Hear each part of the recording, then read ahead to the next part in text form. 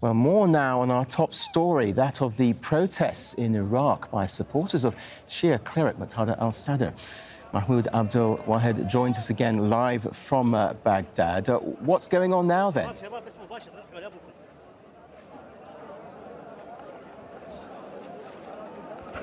Kerry, there have been reports about casualties from tear gas canisters that were shot at the protesters by security forces. The media office of the Prime Minister Mustafa al-Kazemi has just issued a statement reiterating al-Kazemi's instructions to security forces to keep order and maintain security and safety of the state institutions.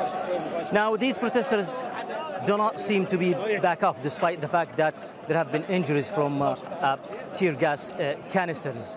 And they say that they will continue moving on towards the Green Zone until the parliament responds to their demands. These protesters have come from several Iraqi cities. They're mainly supporters of the Shia cleric Muqtada al-Sadr. They do not want the parliament to accept Shia al-Sudani as prime minister, nominated by the coordination framework, the pro-Iranian political or parliamentary bloc that is backed by Iran. Now, these protesters also say that they do not trust the judiciary. Their protest today is not only against the parliament. They say they do not trust the parliament because they say that the parliament could hold a session behind closed doors.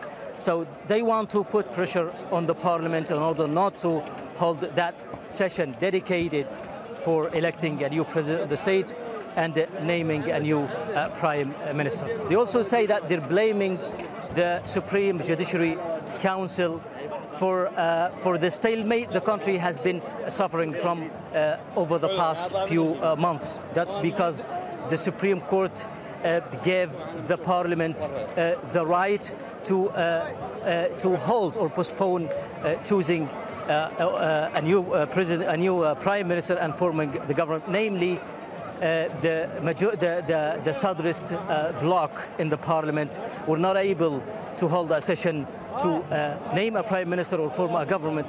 That is because they never had a quorum reached in the parliament due to the absence of the coordination framework lawmakers. So again, now they're protesting in front of the heavily fortified Green Zone, and they say they seem to escalate. They want to escalate it. They want to probably to hear instructions from their leader Muqtada al-Sadr to once again storm the Green Zone, like as they did on Wednesday when they stormed also the headquarters of the parliament. And Mahmoud, with everything going on around you where you are and with the parliamentary session cancelled, what's likely to happen next?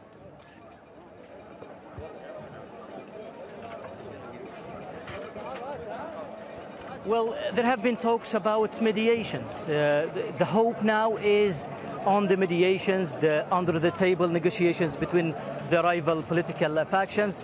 There have been mediations from Iraq and also from regional, namely from Iran. There have been reports about Ismail Qaani, the commander of the Iranian Revolutionary Guard Quds Force. There have been reports about talks and mediations by Ismail Qaani for the past few days between the rival political factions, and namely the Shia rival factions, to bring them to common ground. This is an attempt from Iran to probably heal the rift between Shia political parties, because by political norm, the prime minister is Shia. Since the 2005 constitution, by political norm, the prime minister should be Shia, the president of the state is Kurd, and the speaker of the parliament is Sunni. So these protesters say that they do not trust the parliament. They say they will continue protesting, and they're planning to storm the Green Zone again unless they have a guarantee. They guarantee that the parliament is not accepting Shia al-Sudani as nominated for prime minister. And Mahmoud, we understand there's a big security presence in Baghdad at the moment. Just how tense is the situation?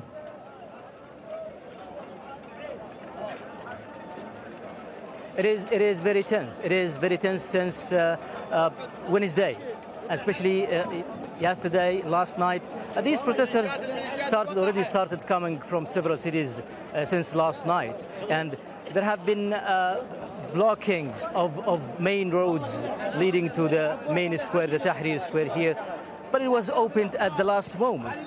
And also there have been security presence, heavy security presence in the area, deployment of security forces and also security vehicles upon request and upon instructions also from Prime Minister Mustafa al-Kadhimi, who instructed the security authorities to keep order and maintain security and safety of state institutions. That is especially following the Wednesday incident when these protesters stormed the Green Zone and also stormed the headquarters of the parliament. It seems that the situation is likely remaining very tense until these protesters get instructions from their leaders. Okay, we'll have to leave it there for a second. Forgive me, Mahmoud. We're going to have to leave it there for a sec, Mahmoud. Forgive me, in Baghdad, because we have Dorsa Jabari, who is elsewhere on the site, actually. Dorsa, if you can hear us, what's happening where you are? Well, as you can see behind me, there is a portion of the wall that leads into the Green Zone behind it. The demonstrators here broke down that section of the wall a few minutes ago, and they are now going into the Green Zone. To zoom into that area, you see the concrete that is laying flat now on the ground. That was once, just a short while ago, part of the wall. We're going to try to move a little bit closer to where these demonstrators are going in. The ones that you see, the crowds walking towards this area, those are the protesters that gathered this morning from Tahrir Square. They are now making their way through this area and into the Green Zone. The parliament is on this side, a few hundred meters away. They are hoping to reach that building in the next few minutes. We understand the aide to Muqtada Al-Sadr has said that there should be no bloodshed here. They're asking for the police and the demonstrators to respect each other and not to resort to any violence. But we've already heard of injuries that have taken place, and we also know that tear gas has been used. We can still smell it where we're standing. We're going to try to get a little bit closer. I'm going to ask my cameraman Haider to walk with me as we move in, and you see the riot police here are standing by, not doing anything. They are allowing these protesters, who have been peaceful for the most part so far, to walk in to the Green Zone area. They say that they are not happy with how the government has been handling their demands since the elections here, which took place in October last year. This is a very similar scene to what we witnessed about 3 years ago in October of 2019, when the demonstrators at that point took over Tahrir Square and they occupied it for weeks on end. Now they're saying that they don't want the nominees that have been put forth by the Iranian-backed political groups in parliament to be the next prime minister. They want a different system. This is what is left of that wall I was talking about a short while ago. We're going to try to go over with the protesters. And this is, now you're looking into the Green Zone area. I'm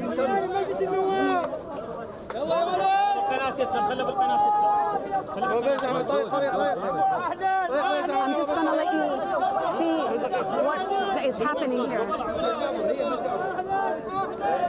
And Dorsa, these are dramatic pictures that we're seeing here, with calls for no bloodshed and no violence. What's the feeling you have of the mood of the protesters there? Well, they seem to be very determined. I even had one of the demonstrators show me a casing of a canister that was fired at them, and the only thing he could convey to me, he didn't speak any English, but he said, "This is what Iran sends to us from their country." Certainly a very hostile environment towards the Iranians that have had a foothold in this country now for quite some time. There is a sense that these demands that they've had for years now are falling on deaf ears, but this time they have a very influential and powerful cleric and politician, Muqtada Al-Sadr, who is very much behind them. This is his home base. This is his supporters that are here now, demanding that they are not going to take part in a political system that they view to be very corrupt and that has other countries involved in their political process. They want their country to be theirs and theirs only, and they want to be the only ones that have a say in their own political process and choose their own political leaders, including their prime minister and president. As you say, a very influential cleric there. What's your sense of how long the protesters may stay there for and how determined they are?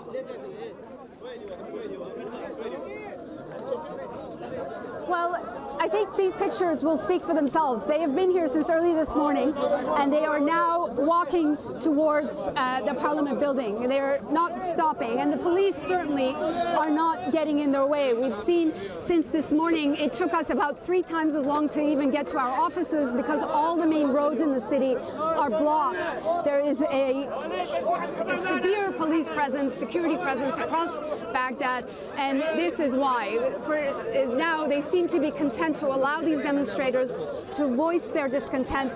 We've only heard of tear gas being fired at them. And these demonstrators, as you can see, mostly young men, they really just want their demands, which to them is very basic. They want to be able to earn a decent living. They want to be able to have a say in the political process of their country. They want their political leaders that they have elected and that are not under the influence of other countries.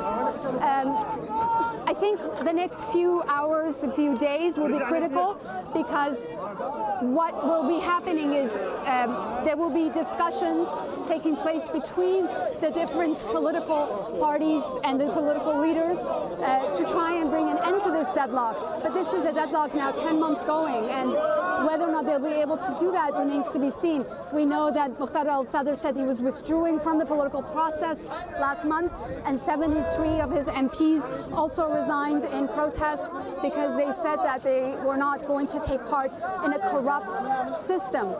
So whether or not they'll be able to come to some kind of an agreement to get out of this deadlock, we'll know in the next few days, hopefully. But those negotiations certainly must be taking place right now behind closed doors. And we also know that they're told that this political instability is taking on Iraq is very much apparent in everyday life here. There is still no budget for this year. The government has not had a budget for 2022. That means there is no accountability for where the money that this country makes is going. This is, of course, one of the world's biggest producer of oil, and they are one of the wealthiest, technically, according to their oil sales. But being in this city and talking to ordinary people, you certainly don't see any of that wealth being distributed amongst the population. Dorsa, we can hear the chanting and we can see around you there the police, as you say, apparently not becoming involved, but clearly they look like they are gearing up for, well, to be prepared for all eventualities. Yeah, I just had my cameraman show you the riot police here that have lined up.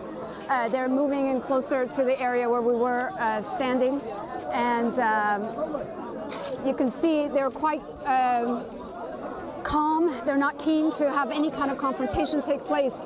And I think the general sense is after what happened in 2019, over 600 people died in 2019 as a result of those demonstrations. There's certainly a feeling here that they don't want a repeat of that.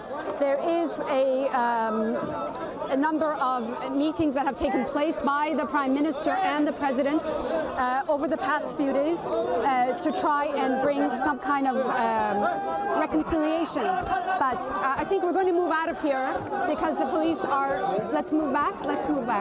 We're just going to move back so the riot police can move in. I think there is a sense everybody involved, they don't want this to escalate any further, but the longer this instability goes on, the longer the possibility of that becomes a reality. Indeed, and give us a sense of how difficult the economic situation is, which has at least partly led to some of the frustrations that we're seeing boiling over behind you now. Yes, the last time I was here was about 2 years ago, and unemployment was at an all-time high. And they also had, of course, very difficult times with the pandemic. That was another factor. The unemployment rate is double digits, well over 30% in Iraq.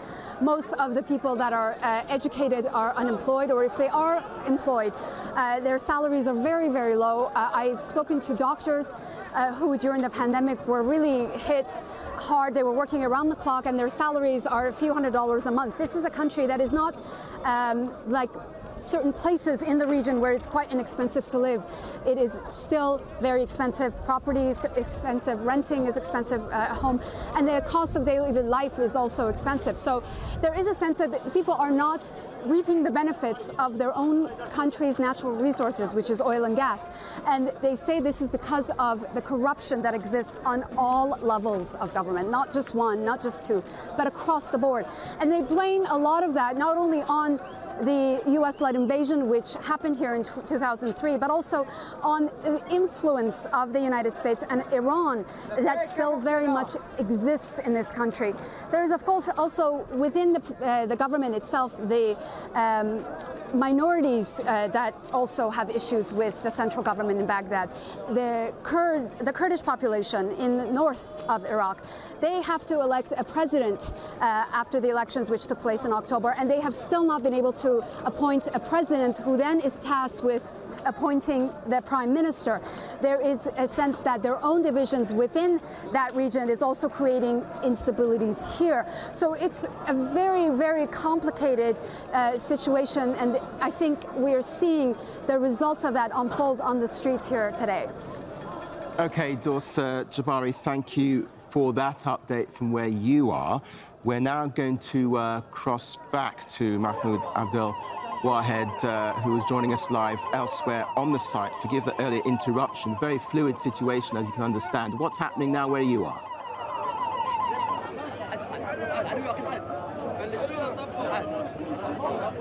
Here, if I heard you right, because there's a lot of noise around me now, because more protesters are coming in, heading towards the green zone. This way right behind me, they're very close to the green zone. There are people already around the green zone being pushed back by security forces like my colleague Dorsa Jabari has just mentioned. Now, I have seen ambulances heading towards the green zone, and sounds of tear gas canisters.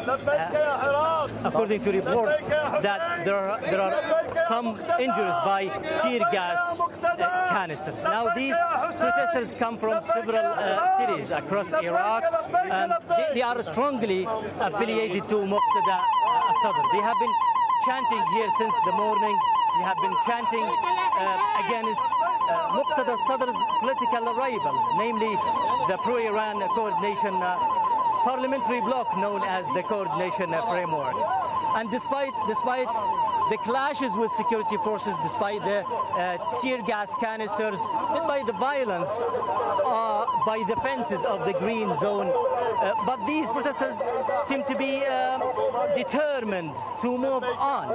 They say that they will not back off. They will not pull out unless and until the parliament responds to their demands. They say that they do not trust the parliament. They say that the parliament could probably hold that session that was postponed, could hold it behind closed doors.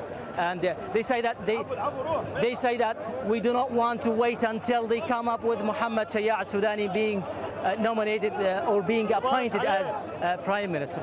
They say that they will continue to put pressure on the government until the government responds to their demand. It's very chaotic here. It's very chaotic. They have pulled down all concrete walls from the Tahrir Square in the city center on my left until all the way until the Green Zone on my right. There have been ambulances heading towards the Green Zone probably because of the casualties of the tear gas canisters, and also there have been bulldozers heading that way, probably try to remove the blocks put by security forces to prevent the protesters from advancing any further towards or in or close to the Green Zone.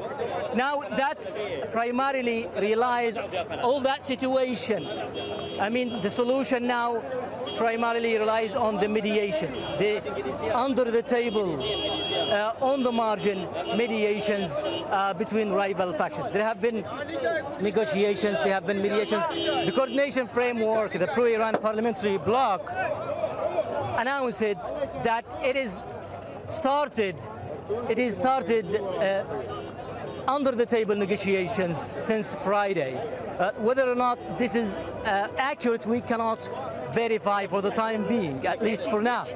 But there have been reports about other mediations by Iran, namely by the commander of the Revolutionary Guard Quds Force, Ismail Qaani. He's been here in Baghdad for days now, trying to mediate between the rival factions to reach a common ground in a way to heal the rift between, namely, the Shia political parties. The problem now lies within the Shia political factions. The Shia political factions, namely between Muqtada al-Sadr on the one hand and the pro-Iran parliamentary bloc on the other hand. Okay. We're going to have to leave it there. Mahmoud Abdul Wahed joining us live from Baghdad. Thank you very much for that.